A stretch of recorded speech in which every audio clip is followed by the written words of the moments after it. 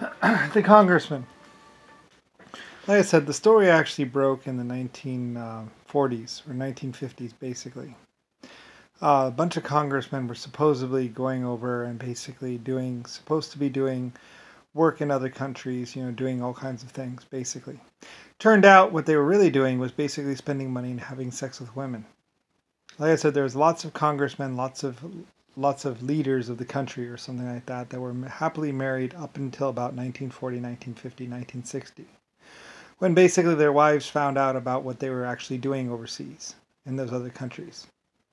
A bunch of women, basically the good women would stay at home, pretty much the congressmen women would stay at home in America basically while their congressmen would go out into the world and go overseas into other countries like China and Japan and basically Germany and other things. And also a bunch of soldiers would be going over there.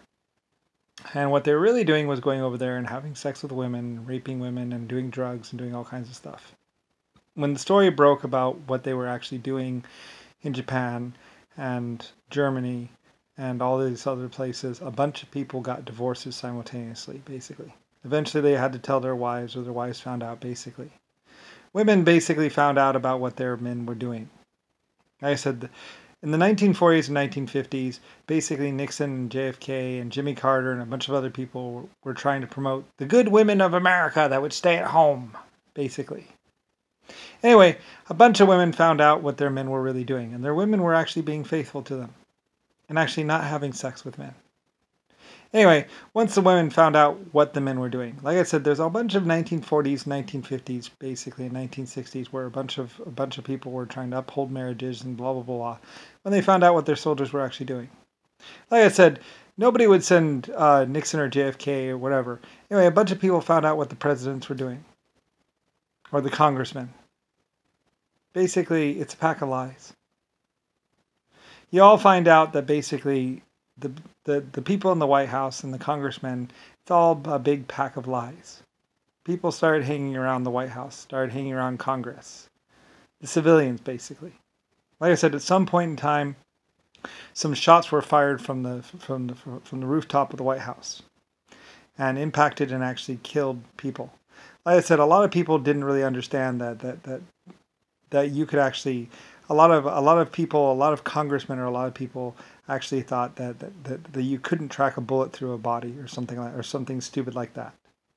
Anyway, it was found out, although the person was facing the wrong way when they died, it was later on determined that the shot in fact did come from the rooftop of the White House. Anyway, it went through one person basically at an upward angle, went down through their chest and hit another person in the leg. Which basically means that pretty much somebody in the White House, on the rooftop of the White House, was taking pot shots at the civilians on the ground. This happened somewhere between 1940 and 1950. Although it turned out that somewhere in China or one of these other countries, there is this house, a White House or some sort of house, and they would go there and they would basically shoot the workers every now and then from a hilltop. Basically, your presidents or your leaders were pretty much.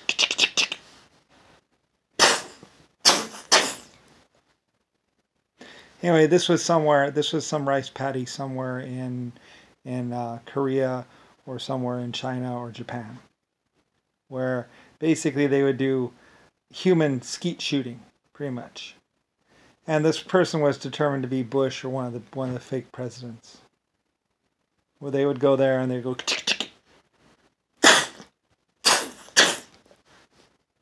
at Chinese or Japanese workers who were just picking rice.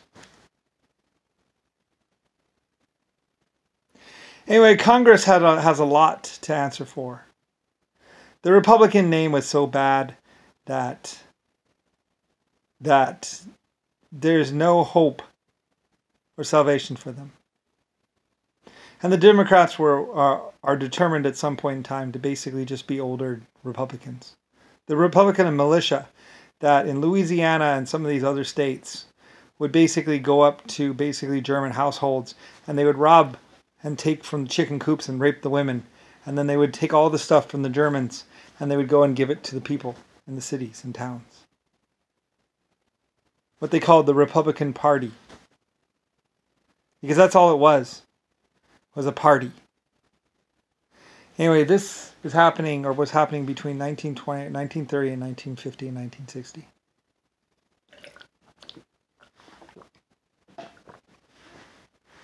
Eventually the people would find out that it was a German in the nice house up the street where all this stuff came from. And then they found out that the men were killed or the women were raped.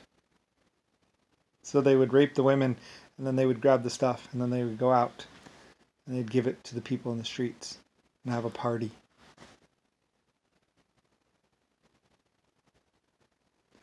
Basically, the congressmen were using America or the United States as basically, they would do whatever they wanted. Like I said, nobody really realized what JFK and Jimmy Carter and Nixon were actually being pardoned for. And what's a pardon anyway? It doesn't mean anything. That's why they were laughing. Holding up the peace sign. Victory. As they were actually being escorted away from China. Like I said, China kicked them out. China kicked Nixon out. China only let Nixon back in because I kind of asked them or something like that. Or actually, I don't think I even I told him to kick him out. And whatever. He tried to go back in over there. Basically, he was a wanted man in China. There's a bunch of people from America thinking that they can just go off into Ireland and Germany. And that the laws didn't apply over there, or they could just run back home to America. Like I said, I could extradite from any country I wanted. And any country can extradite from me. I'm not going to keep them. I don't hide murderers or rapists.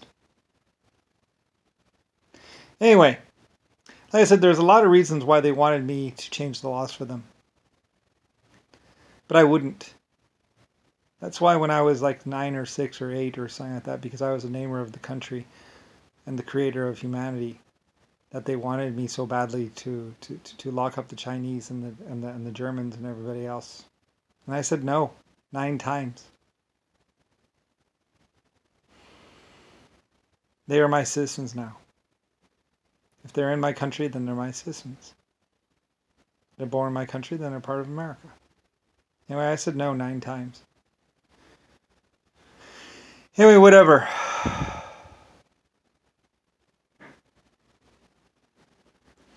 So anyway, there's a lot of reasons why a bunch of people were trying to pretend like they were president, or trying to pretend like they were Congress, or trying to pretend like they had power, but they really didn't. Because everybody would find out, everybody knew. And meanwhile, these people were going around shooting people. Human skeet shooting. Or having sex with whoever they wanted. Using the Secret Service as some sort of protection system. I said the Secret Service had to listen to the women screaming help inside the White House. At some point in time, they realized that they were protecting murderers and rapists. Then it became evidently clear. Just people basically just cashing checks. Living on what was the tax credit. Stealing from the Treasury. Like I say, you people get to deal with the facts of who was in the White House and the congressman. And like I said, it was just a horseshoe place. They used to shoot horses and build wagons at the White House. That's what the side little building in the shed was for. But they didn't really need it anymore because they don't do horseshoes or build wagons anymore. It was the Amish or something. Anyway, whatever. Anyway, like I say, I'm not exactly sure. I'm pretty sure basically Bush's brother was running over people pretending to be drunk or some shit like that. I don't really know. George W. Bush. They don't own oil wells. They didn't do shit. It's all lies. Jimmy Carter was trying to claim that they needed things for the military, for the war, but there was really no war other than the wars they were creating, and basically you're going up against a bunch of Irishmen and a bunch of people from Ireland or something like that. I don't really know. I said they went and killed all the people at my space shuttle complex in whatever that where that space shuttle complex is. Anyway, they're just running around killing people, creating wars and lies, torturing and killing. Except some of my Irishmen and some of my British people were ready for them. Like I said, we had weapons. They had weapons. So when they came to kill them, anyway, they may have died, but they didn't die without putting up a fight first. Anyway, like I say, you get to deal with what JFK and Jimmy Carter and all of them did, which was nothing good. Trust me. The Republicans just ran around with cards. Basically, if you didn't let them into your hotels, the Republican militia would come along and kill you. That's what they were doing. It's the only basis of government they had. Now, you people get to deal with what they were doing. The public realized eventually. Like I said, they were taking pot shots using tanks into Washington City.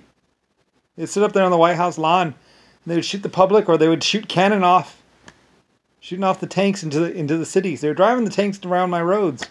They would go up to a house, up to a building, and they would aim the cannon right at the shop and say, "Give us all your shit." That's what they're doing. Germany found out about it and went to Washington to stop it. Whatever.